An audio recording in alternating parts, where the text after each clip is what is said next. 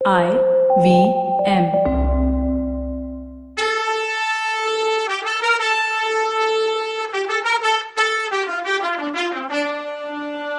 வணக்கங்க, நான் கவிதா பேசுறேன். வெல்கம் டு கதை பாட்காஸ்டின் பொன்னியின் செல்வன். இது எபிசோட் நம்பர் 77. துக்கமான செய்தி கொண்டு வந்த வீரர்கள் செம்பியன் மாதேவியை பார்த்து, கடல்ல குதிச்ச இளவரசர் திரும்ப கப்பலுக்கு வரல, கடல்லையும் கரையிலையும் தேடுறதுக்கு ஏற்பாடு பண்ணியிருக்காங்க அப்படின்னு சொன்னாங்க. இதை கேட்ட சக்கரவர்த்தியும் மகாராணியும் ரொம்ப வருத்தத்துல இருக்கிறதா சொன்னாங்க. உங்களையும் மதுராந்தகரையும் இளைய பிராட்டியையும் உடனே கிளம்பி தஞ்சாவூர் வர சொல்லி செய்தி அனுப்பி இருக்காங்கன்னு சொன்னாங்க. இவங்க சொன்னது ஜனக்கூட்டம் காதுலையும் செம்பியன் மாதேவி காதுலையும் விழுந்தது. மகாராணி கண்ணில் இருந்து கண்ணீர் வழிஞ்சுட்டே இருந்தது. அதை பார்த்து ஜனங்க அழுது கதர்னாங்க. கூட்டத்துல முன்னாடி நின்றுட்டு இருந்தவங்க, அம்மா நீங்க தஞ்சாவூருக்கு போகக்கூடாது, இளைய பிராட்டியும் போகவே கூடாது, சக்கரவர்த்திய இங்க வர சொல்லுங்கன்னு சொன்னாங்க. ஒருத்தர் சொன்னாரு, பொன்னியின் செல்வர் கடல்ல மூழ்கிட்டார்னு சொல்றது பொய்யாதான் இருக்கும், அவரை பழுவேட்டரையர்கள் தான் ஏதோ பண்ணிட்டாங்க அப்படின்னு சொன்னாரு. இன்னொருத்தர், மதுராந்தகரும் தஞ்சாவூருக்கு போகக்கூடாது, இங்கேதான் இருக்கணும்னாரு. குந்தவை பிராட்டி எங்க, அவங்கள நாங்க பார்க்கணும்னு சில பேர் கத்துனாங்க.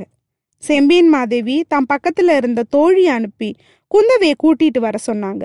கீழே கூட்டத்துல நின்று ஆழ்வார்க்கடியான் அப்போதான் போய் குந்தவை கிட்ட விஷயத்த சொன்னான். அத நம்ம முன்னாடியே பார்த்துட்டோம். குந்தவை வானதியை கவனிச்சுக்கிற வேலைய தோழிங்க கிட்ட கொடுத்துட்டு அவசரமா வந்தா. குந்தவை வரும்போது மாடத்துல நின்றுட்டு இருந்த செம்பியன் மாதேவி அழுகிறத பார்த்ததும் அவ கண்லையும் தண்ணி வந்துடுச்சு. இத பார்த்து அங்க ஜனங்க மொத்தமும் அழுதுச்சு. எல்லாரும் அவளை பார்த்த உடனே, பொன்னியின் செல்வர் சாகல, அவரை கொன்னுட்டாங்க, பழுவேட்டரையர்கள் தான் கொன்னுட்டாங்கன்னு கத்துனாங்க, புலம்புனாங்க. அவங்கள பழிக்கு பழி வாங்கணும் இளவரசி, சக்கரவர்த்தியும் சிறையில வச்சிருக்காங்க, அவரை இங்க அழைச்சிட்டு வாங்க, இல்ல நீங்க ஊன்னு சொல்லுங்க, நாங்க இப்பவே புறப்படுறோம்னாங்க. இதெல்லாம் கேட்ட குந்தவை தீவிரமா உள்ளுக்குள்ள யோசிச்சுட்டு இருந்தா.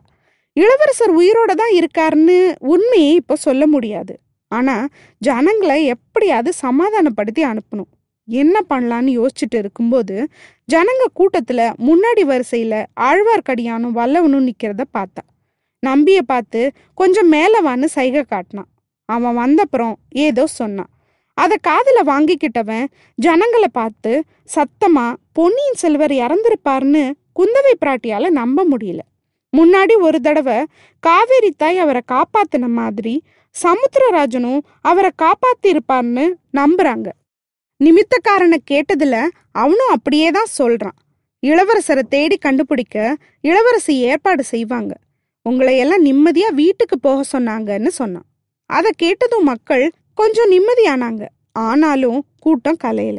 நிமித்தக்காரன் எங்க, அவன் வாயில நாங்களும் அந்த நல்ல வார்த்தையை கேட்டாதான் நம்பிக்கை வரும்னு கூட்டத்துல ஒருத்தன் சொன்னான். இதுதான் சரியான சமயம்னு வந்தியத்தேவன் குதிச்சு மேலே ஏறி மாடத்துக்கு போனான். ஆழ்வார்க்கடியான் பக்கத்துல போய் நின்னுக்கிட்டு, இளவரசருக்கு பெரிய கண்டம் வந்தது என்னவோ உண்மைதான், ஆனா அவரோட உயிருக்கு ஆபத்து ஒண்ணுமே இல்லை, சீக்கிரம் திரும்பி வருவார்னு சொன்னான். உனக்கு எப்படி தெரியும்னு ஒரு குரல் கேட்டுச்சு. நான் நிமித்தக்காரன், கிரகங்களையும் நட்சத்திரங்களையும் பார்த்தே தெரிஞ்சுக்குவேன்னு சொன்னான் வந்தியத்தேவன். பொய்யே, நீ சொல்றது பொய், நீ நிமித்தக்காரனே கிடையாது, நீ ஒற்றன்னு சொன்னிச்சு அதே குரல். யாருன்னு உத்து பார்த்தா அது நம்ம பினாகபாணி. உடனே வந்தியத்தேவன், அடே பைத்தியக்காரா, என்னையா ஒற்றன்னு சொல்ற, நான் ஒற்றன்னா யாரோட ஒற்றன்னு கேட்டான். அங்கதான் பினாகபாணியோட அறிவையும் திறமையையும் வந்தியத்தேவன் புரிஞ்சுக்கல. அவன் டக்குன்னு, வேற யாரு, பழுவேட்டரையர்களோட ஒற்றன் தான்னு சொன்னான். என்ன சொன்னேன்னு வந்தியத்தேவன் கத்துனான். ஜனங்க கீழே நின்ன இடத்துல இருந்து வல்லவன் நின்ன இடம் 12 அடி உயரம் இருக்கும். அதையெல்லாம் பொருட்படுத்தாம டமால்னு பினாகபாணி மேல பாஞ்சிட்டான் மேல இருந்து வந்தியத்தேவன். 2 பேரும் கட்டி பிடிச்சு உருண்டாங்க. சண்டைன்னா வேடிக்கை பார்க்கறது எல்லாருக்கும் பிடிக்கும் தானே. 2 பேருக்கும் நடந்த சண்டைய கொஞ்சம் கேப் விட்டு ரவுண்டா நின்று வேடிக்கை பார்த்தாங்க மக்கள். மேல் மாடத்துல இருந்தவங்க அதை கவலையோட பார்த்துட்டு இருந்தாங்க. ஜனங்க பல பேருக்கு என்ன நடக்குது என்ன விஷயம்னே தெரியாம சத்தம் மட்டும் போட்டுட்டு இருந்தாங்க. அந்த சமயத்துல வாச பக்கத்துல இருந்து கோஷமும் சங்கநாதமும் கொம்புகளோட சத்தமும் கேட்டுச்சு. முதல் மந்திரி அனிருத்த பிரம்மராயர் வருகிறார், வழிவிடுங்கன்னு சத்தம் கேட்டுச்சு. அந்த கூட்டம் தானாவே விலகி வழி விட்டுச்சு. முதல் மந்திரி அனிருத்த பிரம்மராயர் உட்கார்ந்திருந்த பல்லக்கு ஜனக்கூட்டத்துக்கு இடையில பூந்து வந்துச்சு. எல்லாரும் முதல் மந்திரிக்கு வணக்கம் சொன்னாங்க. பல பேர் இளவரசரை பத்தி கவலைய சொன்னாங்க அவர்கிட்ட. அவரும் கொஞ்சம் கவலையோட தான் இருந்தாரு. ஆனா 2 கையும் தூக்கி எல்லாரையும் பார்த்து ஆசிர்வதிச்சாரு. முதல் மந்திரி பல்லக்கில இருந்து இறங்கி வந்து மேல் மாடத்தை பார்த்து செம்பியன் மாதேவிக்கும் குந்தவிக்கும் வணக்கம் வச்சாரு. அப்புறம் அங்க ஒரு சண்டை நடந்துட்டு இருந்துச்சே, அதை பார்த்தாரு. இவ்வளோ நேரம் இங்க என்ன நடந்துட்டு இருக்குதுன்னே தெரியாம வந்தியத்தேவனும் பினாகபாணியும் சண்டை போட்டுட்டு இருந்தாங்க. நம்பி இதுக்குள்ள இறங்கி வந்து முதல் மந்திரி கிட்ட காதுல ஏதோ சொன்னான். அவர் தன்னோட வந்த வீரர்களை பார்த்து, அரண்மனை முற்றத்துக்கு வந்து கலகம் செய்யற இந்த முரடர்களை பிடிச்சு உள்ள போடுங்கன்னு சொன்னாரு. அந்த வீரர்களோட நம்பியும் சேர்ந்து போனான். சண்டை போட்ட 2 பேரையும் கையில விலங்கு போட்டாங்க. நம்பி அதுக்குள்ள வந்தியத்தேவனை பார்த்து கஞ்சாட காட்டிட்டான். அதனால வந்தியத்தேவன் பேசாம இருந்தான். அனிருத்தர் மேல் மாடத்துக்கு போனாரு. அங்க நின்னு ஜனங்களை பார்த்து, உங்களோட கவலையும் கோபமும் எனக்கு புரியுது. சக்கரவர்த்தியும் ராணிகளும் உங்கள மாதிரியே பெருந்துக்கத்துல இருக்காங்க. அவங்க கவலையை அதிகமாக்குற மாதிரி காரியம் எதுவும் நீங்க செய்யக்கூடாது. இளவரசரை தேடுறதுக்கு வேண்டிய ஏற்பாடு செஞ்சிருக்கோம். நீங்க எல்லாரும் அமைதியா வீட்டுக்கு போங்கன்னு சொன்னாரு. கூட்டத்துல ஒருத்தர், சக்கரவர்த்தியை நாங்க பார்க்கணும், சக்கரவர்த்தி பழையாறைக்கு திரும்பி வரணும்னு சொன்னாரு. இன்னொருத்தர், இலங்கையில உள்ள எங்க ஊர் வீரர்களோட நிலைமை என்னன்னு கேட்டாரு. உடனே முதல் மந்திரி, சக்கரவர்த்தி தஞ்சாவூர் அரண்மனையில பத்திரமா இருக்காரு. அவரோட அரண்மனைய இப்போ வேளக்கார படை காவல் செஞ்சு பாத்துக்கிறாங்க. கூடிய சீக்கிரம் நானே சக்கரவர்த்தியை கூட்டிட்டு இங்க வர்றேன். இலங்கையில உள்ள நம்மோட வீரர்களை பத்தி நாம இப்போ கவலைப்பட வேணாம். ஈழத்து போர் முடிஞ்சு வெற்றி நமக்கு தான். நம்ம வீரர்களும் சீக்கிரமா வந்து சேருவாங்கன்னு அவர் சொன்னதும் அந்த கூட்டம் கைத்தட்டி சந்தோஷப்பட்டுச்சு. சுந்தர சோழரையும் முதல் மந்திரி அனிருத்தரையும் வாழ்த்துக்கிட்டே எல்லாரும் கலைஞ்சு போனாங்க. அவர் பெரிய மகாராணிய பார்த்து, தேவி, உங்ககிட்ட முக்கியமான விஷயம் பேசணும், அரண்மனைக்கு போலாமான்னு கேட்டாரு. அப்புறம் இளவரசி குந்தவியும் பார்த்து, அம்மா, உன்கிட்டயும் பேசணும், அப்புறமா வர்றேன்னு சொன்னாரு. குந்தவை அவ அரண்மனைக்கு போயிட்டா. போகும்போது அவளுக்கு பலவிதமான கவலையா இருந்தது.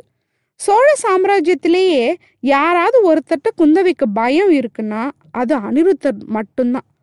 கழுகு பார்வை அவருக்கு. எதிரியோட நெஞ்சில உள்ளது என்னன்னு பார்த்த உடனே தெரிஞ்சிடும் அவருக்கு.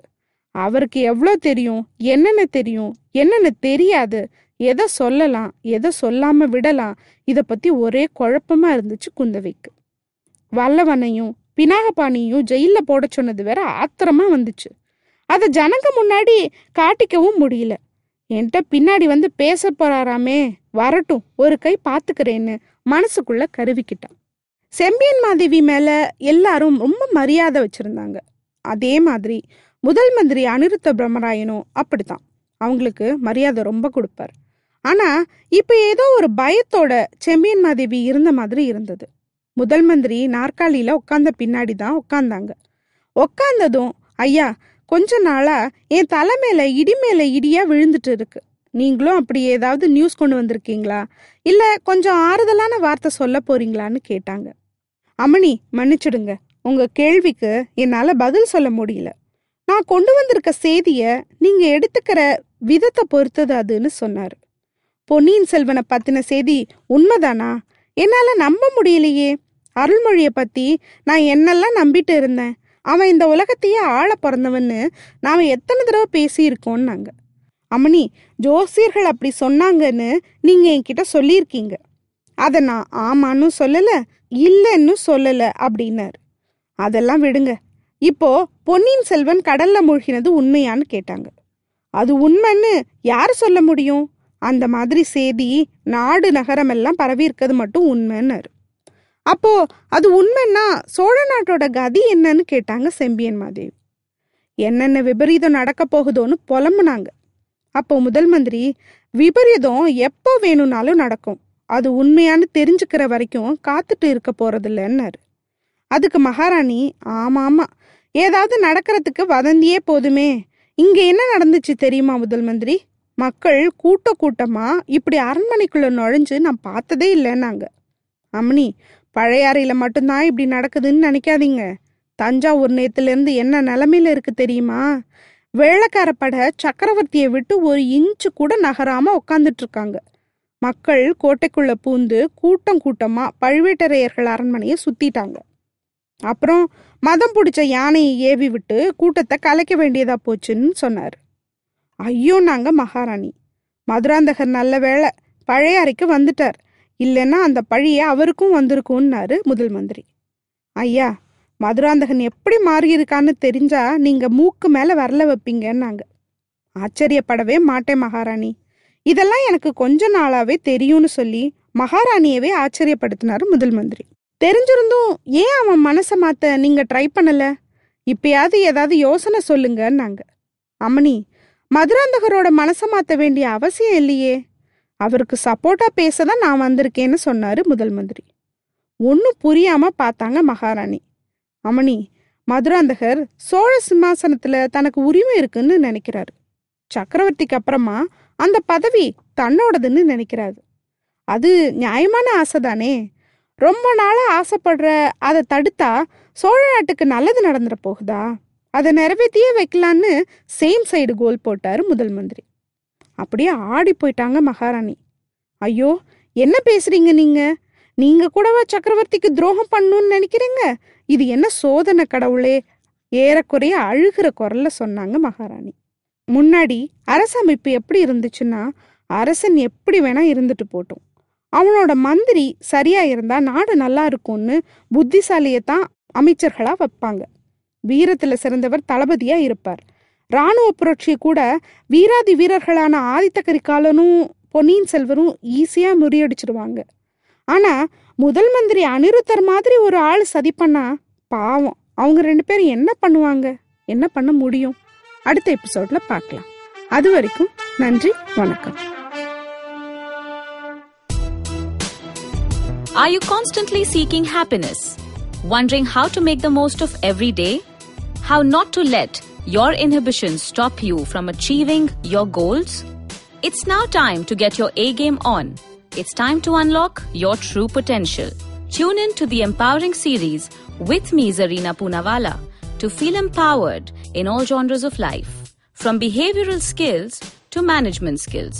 From health to relationships. From mental well-being to emotional well-being. And of course, your finances. I've got you covered.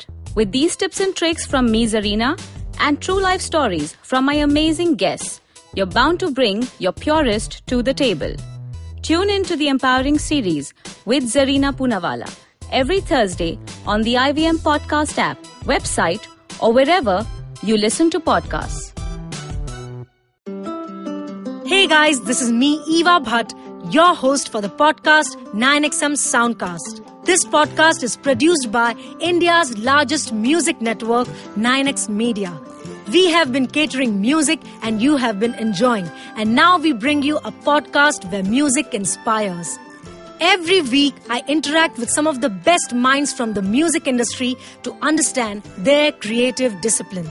Every new episode will feature artists who will share inspiring notes from their journey, some valuable tips for budding artists. So do subscribe to the podcast where music inspires. Enjoy a brand new episode of 9XM Soundcast every Tuesday on IVM Podcast app or website or wherever you get your podcast from.